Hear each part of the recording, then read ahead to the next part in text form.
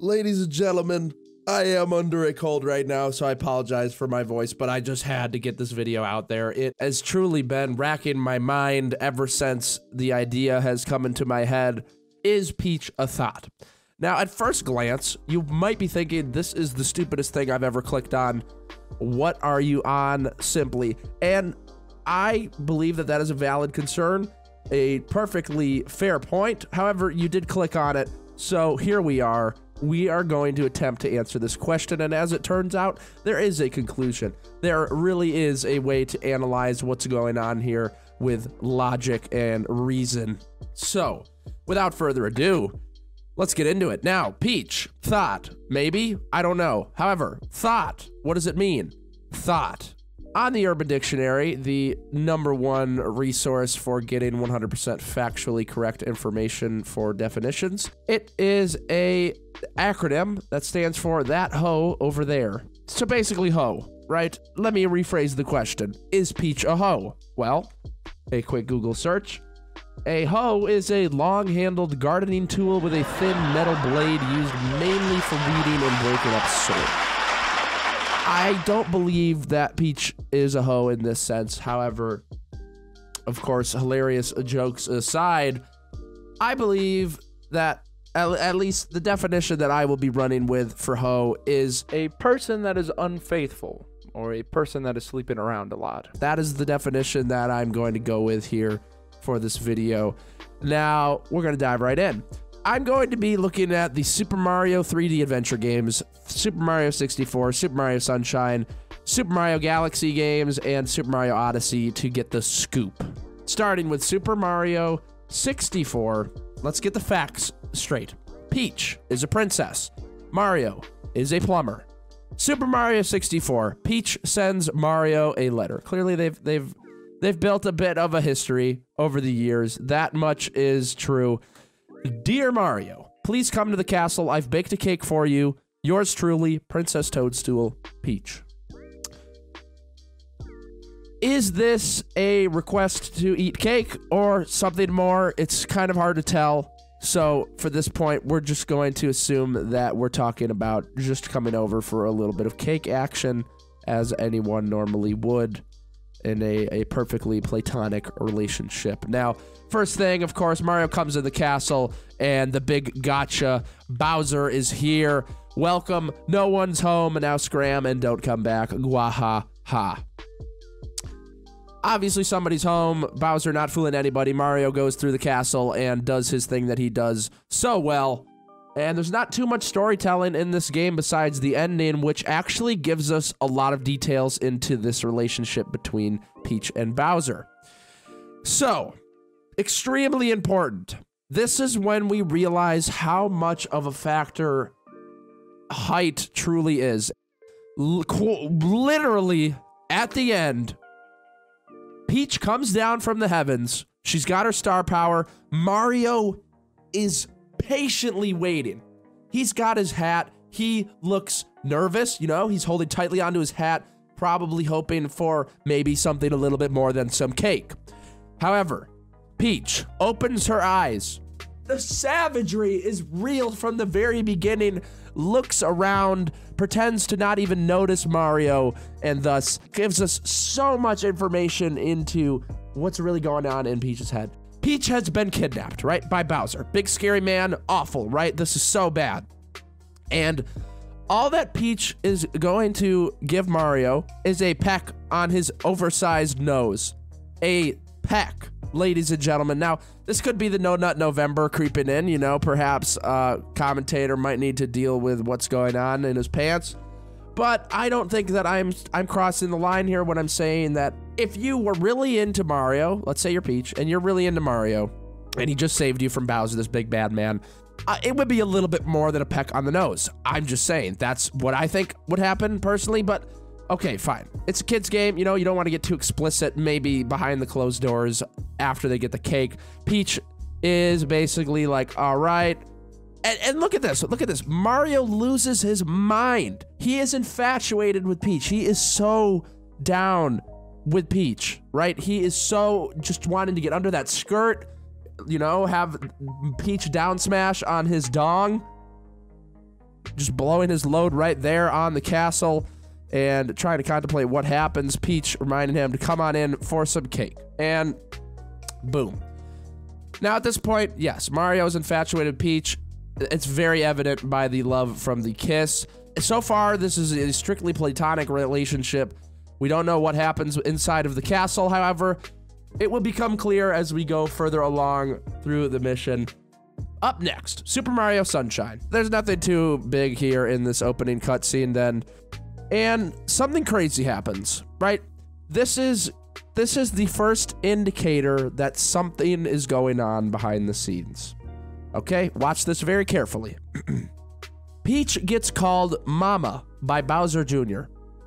Now, when this happens, Peach is confused, but doesn't outright deny that it's possible. And this is extremely important. Unless Peach has been drugged out of her mind, well, and she seemed like she's been fairly coherent throughout all the cutscenes here, this basically admits that Peach has done the deed with Bowser. Now, Peach probably thinking in her head, we've used protection, a little worried, but there's a bit of a plot hole here because you think that Peach would remember giving birth to Bowser Jr. However, we'll touch back on that in a moment. And lastly, we're bathing in the goop.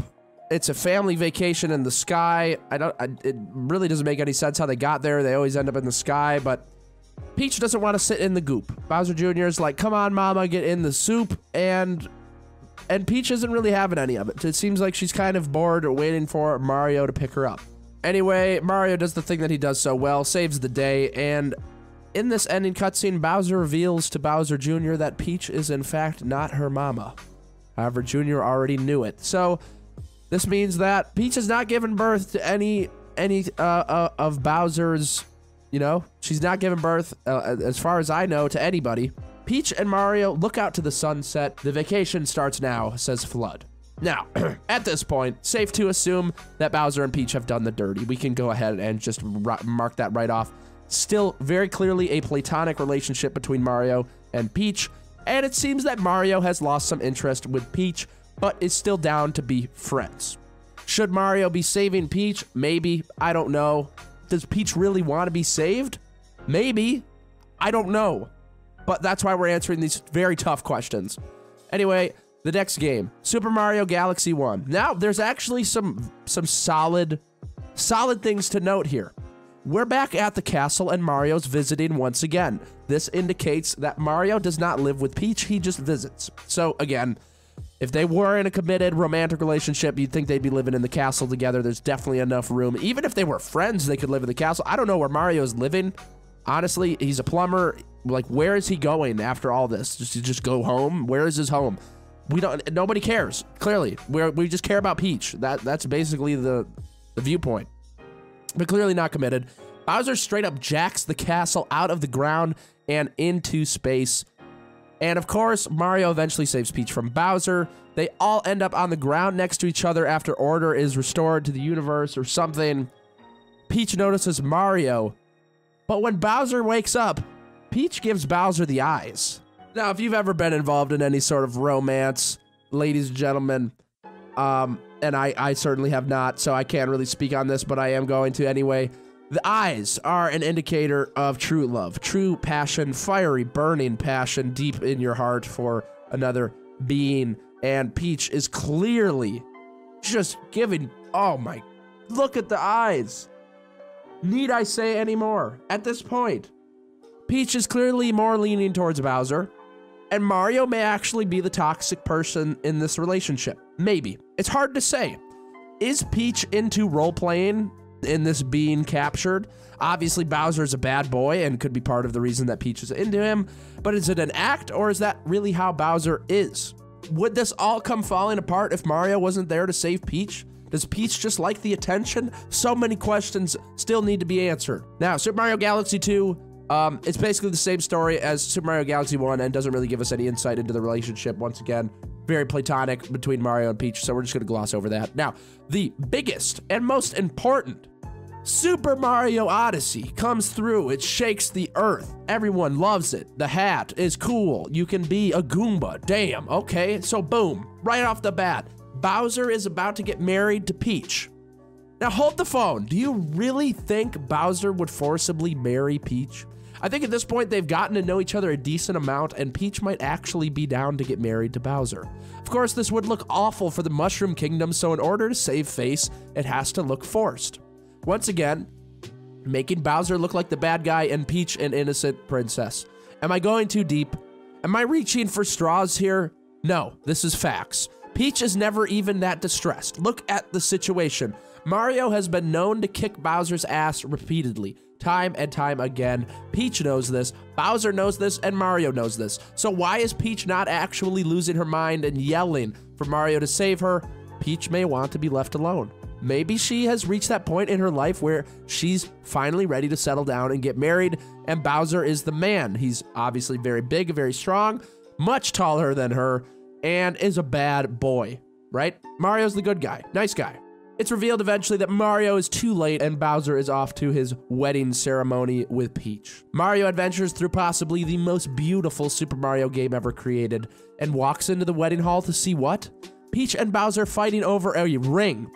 Who is this ring for? It's way too big. That clearly won't fit on Bowser's hand or Peach's hand, so maybe it's Bowser's you-know-what ring? Maybe? I don't know. No Nut November's got me in a weird place, y'all. I just gotta say, I'm sorry.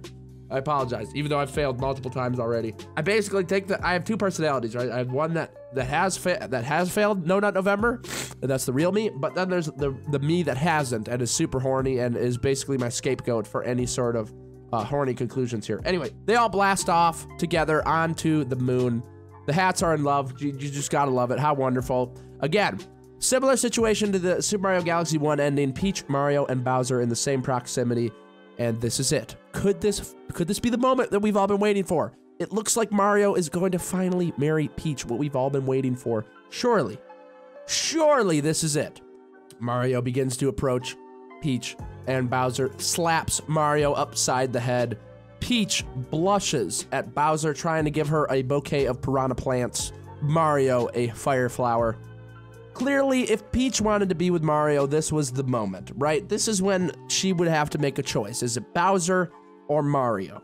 If she wanted to be with Mario, she would pick Mario. She ends up picking neither of them. Now, you could say, oh, well, she didn't pick either of them, so she doesn't like Bowser or Mario. But to make a needless argument, I'm going to say no. Bowser has caved. He's no longer the bad boy that Peach is into. He is not the Chad. He has gone full beta. Mario has forced him into one. So she picks neither of them and is once again a powerful, independent woman, and Mario comforts Bowser knowing that he has been in this exact same position for decades at this point. The conclusion. These are my closing thoughts on the situation between Peach, Bowser, and Mario. Peach is not a hoe. She can't be because she isn't exclusive with anyone. And as far as I know, the only person that she has possibly done anything nasty with is Bowser. Let's be real. She was close to getting married to Bowser, but the divorce would almost certainly be inevitable after Mario comes and kicks his ass.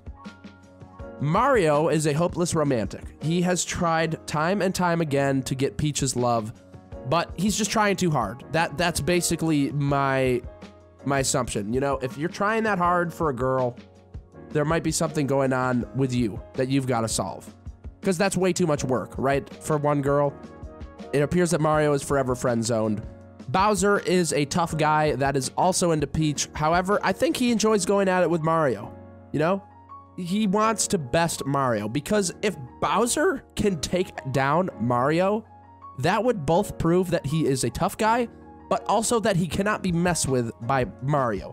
I believe the thing that's stopping Peach from tying the knot is the fact that this short plumber is able to come through and completely destroy Bowser. If for whatever reason Bowser was way too strong and we maybe flipped the roles around and you were playing as Bowser and you had to beat Mario, that might be the situation that would snap Peach into being with Bowser. Of course, the Mushroom Kingdom would fall out of order because everyone's like, oh, Bowser, this bad guy.